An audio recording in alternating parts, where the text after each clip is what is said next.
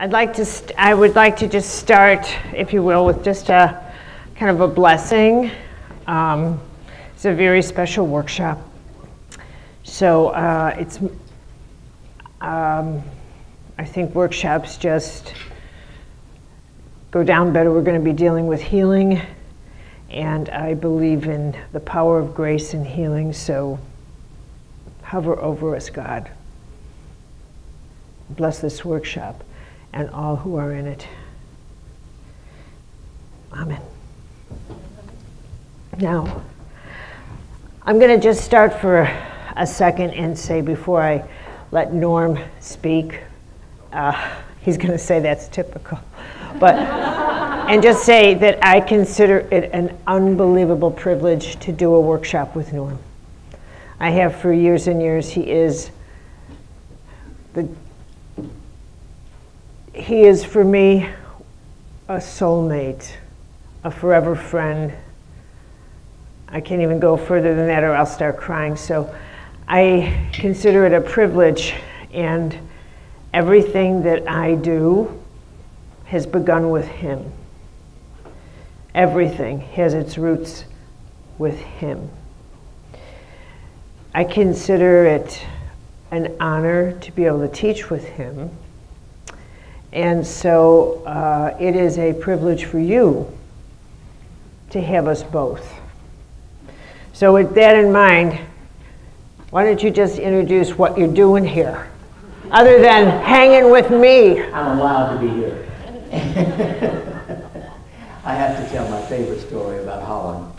Oh, Jesus. We were doing a workshop in the Netherlands, and this very proper, organized, super compulsive lady was driving us to The Hague one evening.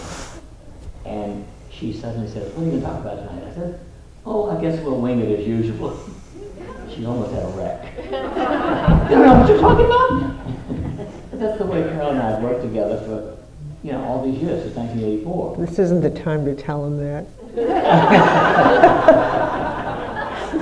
And, basically, when I met Carolyn, I knew that she was good as an intuitive, and I asked her how good, and of course she didn't know, but I tested her, and I have tested a number of people. But Carolyn is unquestionably the most accurate. Now nobody's 100%, but 93% accurate on totally unknown situations is quite remarkable. And when she misses, it's like she's just off that day. The other thing I learned is she can't do more than 8 a day without beginning to lose it. But even so, we work together because of that mutual interest in looking at how do you help people who are not going to respond to conventional medicine.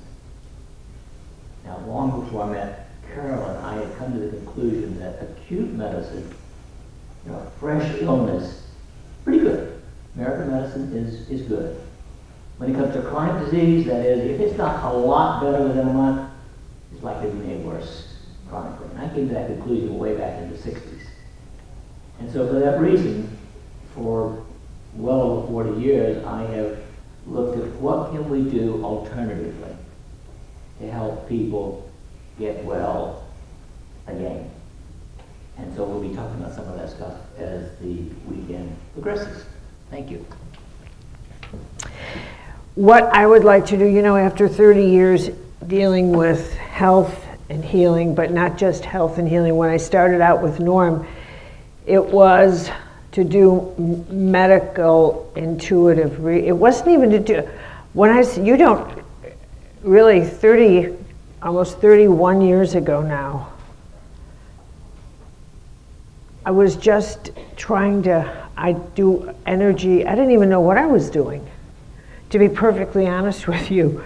I just had an ability to sense illness. And you have to bear in mind, I was in publishing. And I think one of the greatest blessings of my life is that God gave me a genius for something I have no interest in, and a passion for something I have no talent for. And the combination is itself a lesson in wisdom. Because what made me so good is not having an interest in what I do. Okay? Because I didn't have this sense of ruthless competition, which is so destructive. It's destructive. And the need to be recognized for what I was doing. I did not have that. I didn't have anyone to compete with. I had no interest in accomplishing anything in this field, and I think Norm can validate that. What I had an interest in achieving was something I had no talent for, which was becoming a brilliant fiction author. I have no talent, zero, none. To this day, I fantasize about that great book that never seems to come. And in my world, in my inner world, I think if I just do one more piece of nonfiction, if I teach one more workshop, maybe I'll be rewarded with that great download that was made of Charles Dickens. But it never happens. And I'm not kidding you. That Catholic in me still operates at that reward and punishment level. I hate to own it, but it's the truth. Anyway, through the years, because I did not have a template and never heard of what I was doing, because I didn't know what I was doing, because I was simply accumulating in data, because I was simply observing, I was just doing readings with Norm and getting to know a Dr. Sheely who was way in Springfield, Missouri, and I was in New Hampshire. So you have to understand how this whole thing came about. And it wasn't until we wrote the book Creation of Health back in the 80s that I finally organized my own data and realized that I had formed patterns, I kind of noticed that there were patterns to illnesses. And that was the first time when Norm and I wrote that book, which is still, I consider, a seminal work. That's when we organized the human energy system into a pretty good piece of work. That's when I started to pay attention to what we were doing. And I thought, we're doing something really substantial. It was at that point that I started to ask more sophisticated questions about healing, about our own energy system. I didn't take it that seriously until we wrote Creation of Health. And that's when I thought, well, how come people, what makes us tick? So I'm going to hit a pause button here and make a note that to the extent that we ask questions of depth, vigor, to the extent that you swallow a depth charge, that's the level of response that you're going to get. That's number one. Number two is so much depends on the willingness you have to burrow in to how much you want to change your life. So I'm going to give you a very familiar, for those of you who have been with me before, you've seen me use this image, and it's a very simple one, but actually it's one that if you use this image and it sinks in, it makes more sense, because this is really the way it is. You are essentially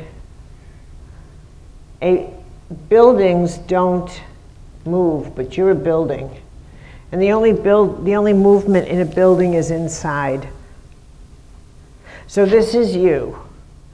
And every floor offers a different view of the same reality that you live in, but you don't change. So someone living on the first floor has a completely different view of a reality than someone in the penthouse, even though you have the same address. And as you know, with any building, every floor is more expensive. The mortgage gets higher. And you have to work harder to live on an upper floor. But the quality of life gets better. The air gets clearer. The vista gets broader. Everything about it gets better. It's more quiet. The tranquility increases. However, the higher you go, the less your neighbors want to hear about where you live.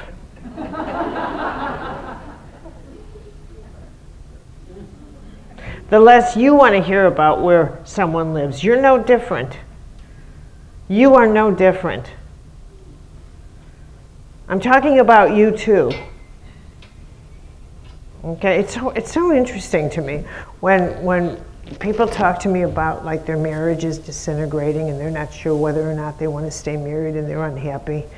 And I'll point out to them, your husband's probably telling someone the same thing right now. I'm going home.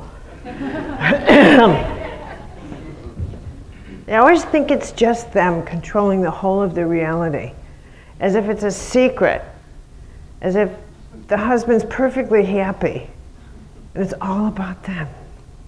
Okay, so here's what's true. As you go up every floor, your whole world changes. You see everything differently, but you're terrified of every floor. That's also the truth. And this is what's called, thank you, Cindy, the pursuit of truth. You are as drawn to every floor as you are terrified of it. Because once you get up to another floor, you can't deny what you see, however it changes everything for you. You can't deny it, but you can't go back. And what I have learned is, and we're going to be working with this, okay? You're going to be working with this, and this is what you are going to leave here knowing. There's an anatomy of your physical body. There's an anatomy of your energy or anatomy of your spirit. And there's an anatomy of your soul. All three work together. All three. And you need all three. The anatomy of your physical body is this is the anatomy that exists in time and space. That belongs in the first column. This is the anatomy that needs the vitamins and needs, and this is the part that you watch age. This is the part that you have to pay attention to in terms of what you feed. And this is the part that exists in what we call time. Okay, this is our time body, our physical time body. The anatomy of your spirit goes here, in the middle. Now, through the years of working with Norm, and then my mystical passage, once I encountered my Teresa of Avila experience, and I returned to the depth of mysticism. The anatomy of energy. Your energy body is where we get deeply into chakras and into your energy system. And this is where we will grapple with the impact of you in the world, your attraction to what's in the world, your magnetism to what is in the world, how you lose power in the world, your battle with illusions in the world, your character, your addictions, your need for things and your struggle for what is in the world. You experience that through energy, your loss of energy, your energetics, the management of the laws of energy. This is you and your energetics. We were talking this morning, I was asking, I need to just, as soon as I finish this, I want to introduce Jim for a minute. I just slipped right into my lecture. And I was just about to mention tribal. And that reminds me of that I slipped too fast into this, and I'm going to hit a pause button. You have a privilege of also participating with Jim Curtin this weekend. And I was just about to slip into tribal, which reminds me of the fact that I watched Lawrence of Arabia with Jim, and that we talked about tribalism, and I'm going to go into that with you. And he said to me, this would have been a great movie through which to show the impact of tribalism and its psychic field, which is your energy system. So before I go any further, Jim, stand up.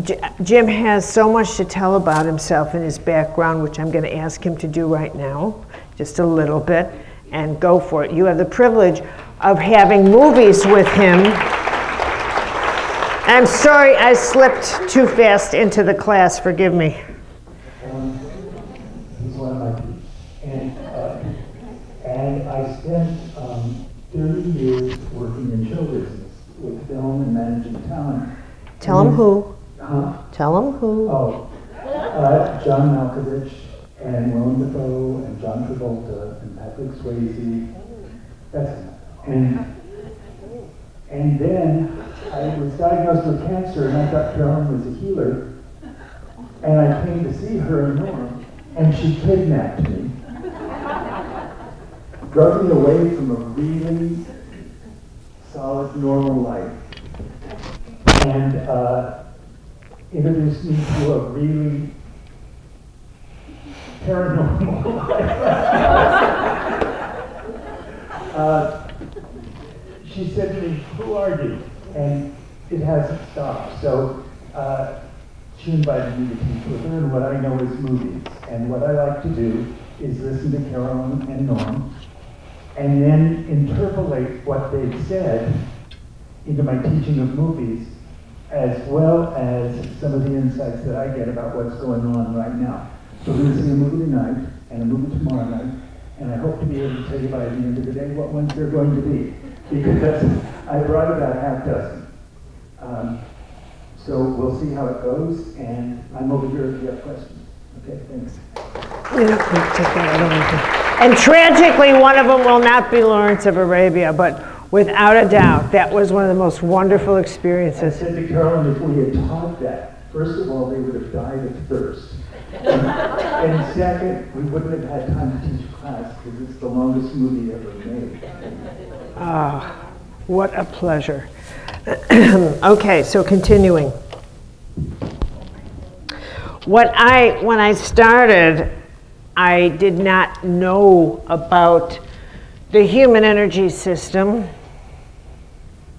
Now I do, as you are. I think thanks to the work Norm and I did, everybody does now.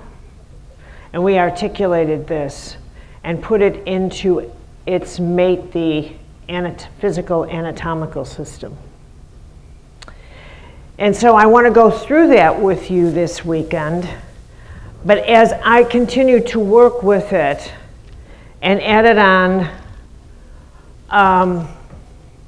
ongoing research, I then began to kind of piece together the anatomy of the soul, which is, again, something that we're going to take a look at. Here, we enter into a cosmic domain, the sacred domain. The part that is how I would define it now, I'm going to introduce it to you now to just give you a little sample of what's the distinction as I have witnessed it, and I will teach it to you, is that the knowledge of the physical body alone is just like studying a carcass. Unless you have the energy, mate. You're studying chemistry, you're studying physiology, all of which is, you need it. Just studying energy alone without the body, what good is that? This is a unity field. You have to have it all. I mean, the study of the body is magnificent. What a system. And in it, you discover the entire universe. This is the wonder of heaven. Every system is in every system. Every system is in every system. There isn't anything you can go through and not discover the whole.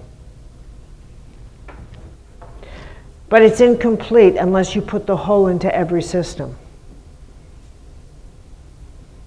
So, you study that you have the body, then the energy system, the energetics, what's in the chakras, what's it connected to.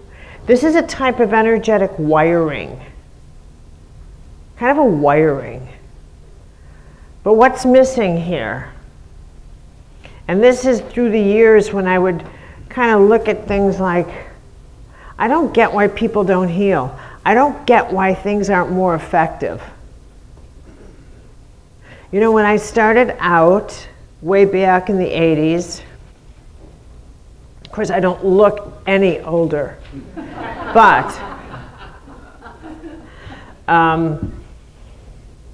there were so many things. You know, I was in New Hampshire and I was in publishing, and we published books on spirituality, but way back then, one of the things that was really big was channeling. We published Seth with Jane Roberts, and we published a lot. And honest to God, I had at one point on my desk a manuscript that was like the autobiography of God.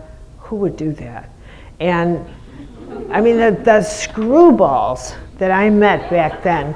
And it was really like a nut house. It was like a halfway house for the psychically afflicted. I mean, it was like crazy. It was crazy. I'm telling you.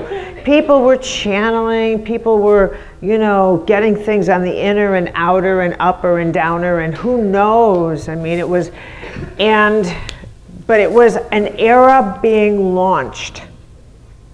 It was an era that was literally a high spiritually. People were high in the 60s and in the 70s, and in the mid 80s it would turn as the 80s came to a close.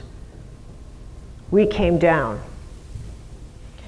But this was, people were still kind of on a high from the infusion of light that poured in the 60s.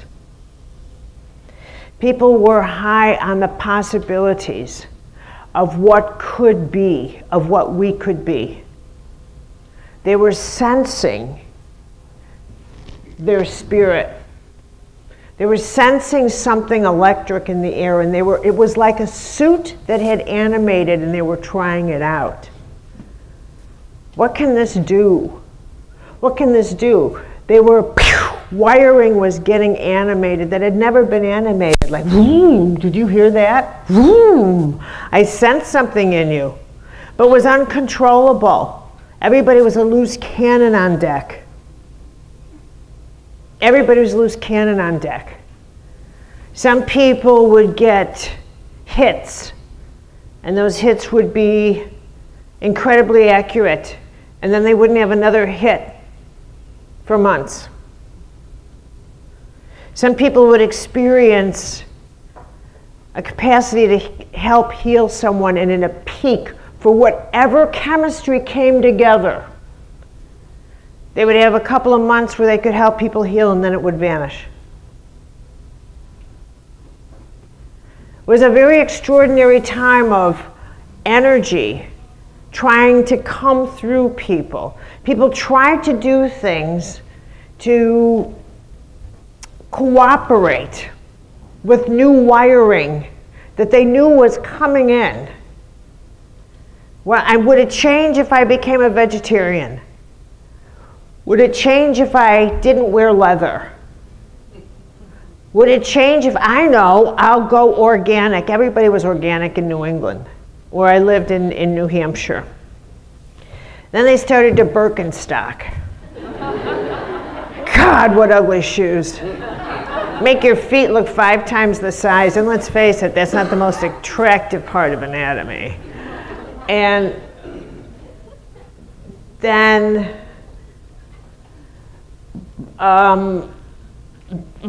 they decided to meditate, and they always fell asleep and fell over. That didn't work. So anything at all. And I remember going to, then of course maybe yoga would help the wiring. Well, perhaps marijuana. If this doesn't work, let's try drugs. Mushrooms, pickles, anything,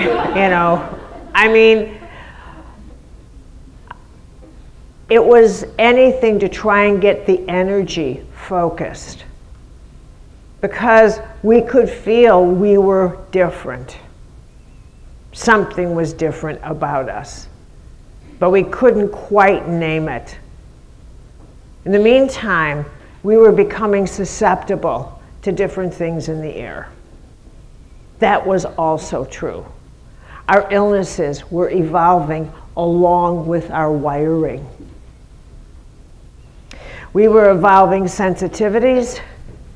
We were evolving in our sensitive nature. Now, when I started my observations here, I was fascinated by absolutely everything, because when I popped in on the scene, it was at the stage where people were very optimistic about the attitude. A couple of prevalent thoughts were main on the stream at this point. One, we create our own reality, was very vogue. And 2 was, I created this cancer, or I created this disease, and therefore I can heal myself. Well, that was really fascinating, because in the meantime, my wiring is popping up. And I meet a gentleman who is a neurosurgeon from Harvard. That's big credential, big, huge. Now, if I had met a psychiatrist from California, I'd be sunk, because they're lunatics. Okay, and nobody respects psychiatrists when it comes to studying things like alternative states of consciousness. They are an alternative state of consciousness. Do I have any psychiatrists in the room? Serious, am I serious? Okay. But you know what I'm saying. But I have a major league brain surgeon from a major league Eastern university, the best. And he's interested in people like me. I'm not even interested in people like me. Okay, so now we start doing this research on people, and we're moving at a pretty fast pace. For years and years and years, I stayed in New Hampshire and did readings every day. We've done thousands of readings. I never took a vacation. Ever, right? I mean, I do readings and readings and readings per day. Never took a vacation. Lived all alone in the mountains. So, when someone says, I want to be good, I'm like, You have no idea what it takes. And I don't say that like, duh, duh, duh. I say that like, ask anyone who's superb at their craft, whether it's science or being a superb musician or being a superb athlete, and ask them how hard they worked. And then ask them if a weekend workshop in what they do would get them there. And watch the look they'll give you.